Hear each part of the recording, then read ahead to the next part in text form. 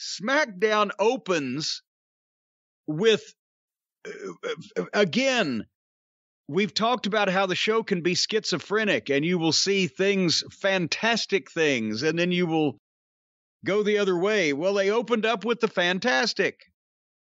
Roman Reigns, the Usos, and Paul Heyman.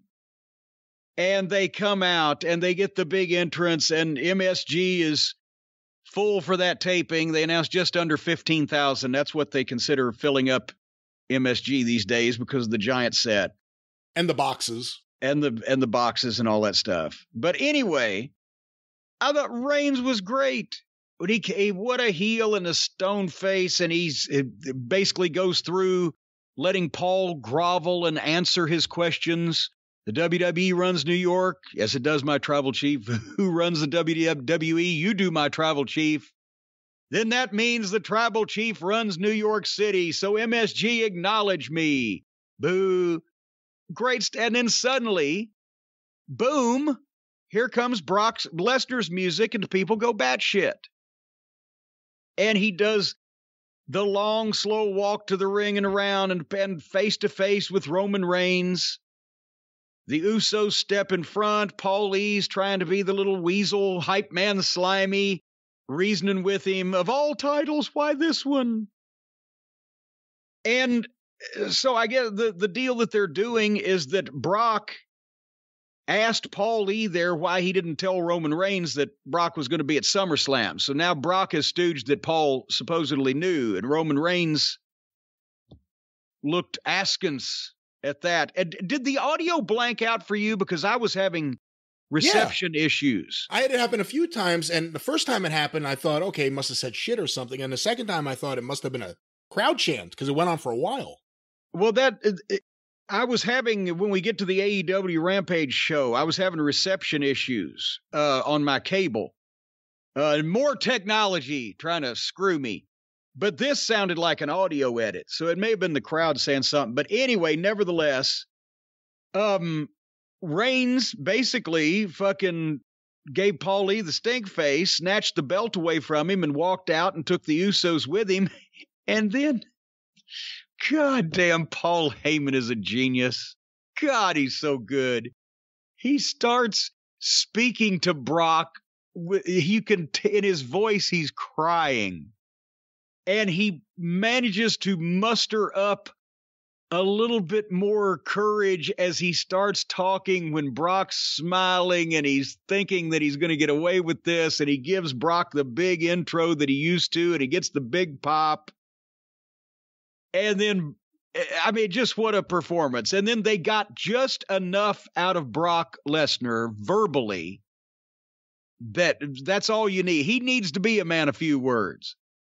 And Brock said, Paul, accept my challenge to Roman Reigns before you get fired, right? You got 5 seconds. Oh, shit.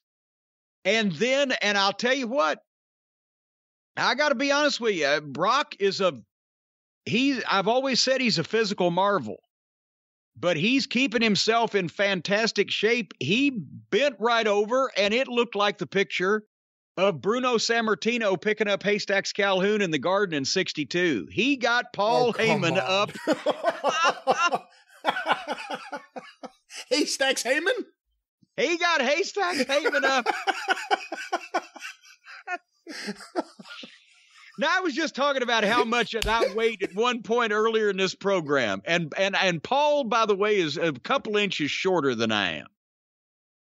And when I was competing in the ring against him in 1989 in WCW, I was at the time probably about 230. And I would say that I had probably 225-ish at that point. Because I'd lost some weight after I recovered from my previous knee surgery. So the point is 225-ish. And he was easily 20 pounds smaller than me. My biggest was 275. Is there any way in the world that Paul Heyman weighs less than 275 pounds now? I don't know. I'm not going to guess. Maybe it's just the suits are blousy. I want to wish Paul Heyman a happy Yom Kippur. Well, there you go. And he's had too many kippers, it looks like. Well, you're on a roll today. Anyway, so he picks fucking Haystacks Heyman up to give him I'm loving this segment. To give him the F5, and there Roman Reigns is back, and as he turns around, comes in with the Superman punch, and Brock took care of Paul. He went backwards, took Paul with him, and he's strong enough to do that. And he put him down right. And that's the first bump that I've seen Paul take in years now. But anyway, and I don't know how long Brock will be out from his hernia surgery because his balls are up in his watch pocket. But no, that can be scary. Hey, Dr. Death, when he was a babyface, we did a spot one time where he had to press me up over his head, and then one of the boys, Bobby or Stan, was going to hit him with the racket in the back, bam, and he was going to sell that and drop me. I'm like, how the fuck am I coming down, Doc? He said, don't worry, I got you. And this was a period of time where I was more like 250. He had me up over his head pressed, and when I heard the whack, because I've got my eyes closed, right? I'm in his hands. When I heard the whack, it was like he did the reverse of the clean and jerk. He brought me down to his chest as he crumpled, and then when he dropped to his knees to sell the racket, he set me right down. Was strong enough to do that. But anyway, so boom, Superman punch. He drops Paul Lee, and then Brock basically fucking comes out from under everything, and Roman escapes, but he throws the Usos every fucking where and cleared the ring out, and people are going batshit. This could have been a good Raw segment in the Attitude Era or any other year. This was the top guys interacting in an exciting way, and Brock, the new big baby face, coming in and getting a piece of the manager and throwing the flunkies around. What'd you think? I love this. This was perfection. Couldn't ask for every participant to have done any better.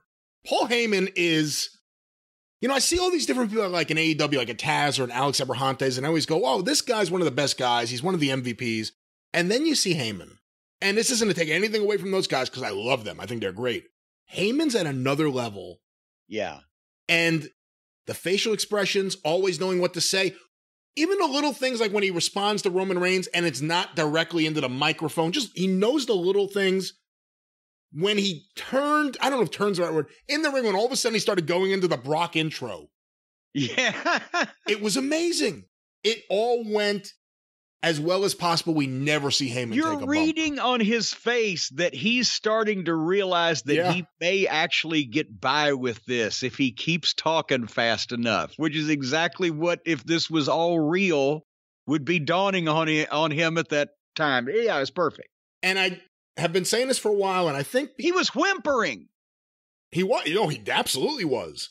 And I'm going to say one more thing about this, and I've been saying this for a while, and I guess because it's a WWE guy, people sometimes want to pretend it's not true.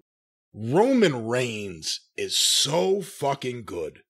Yeah. And he feels like a big star and like a world champion.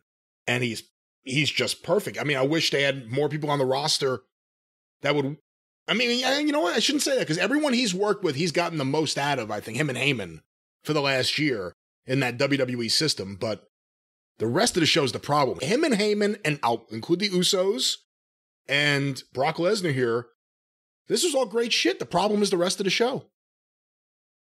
Well, speaking of the rest of the show, the next thing I believe you alluded to earlier, I thought it was a 10-man tag, but I forgot Booger doesn't wrestle. He just plays the guitar.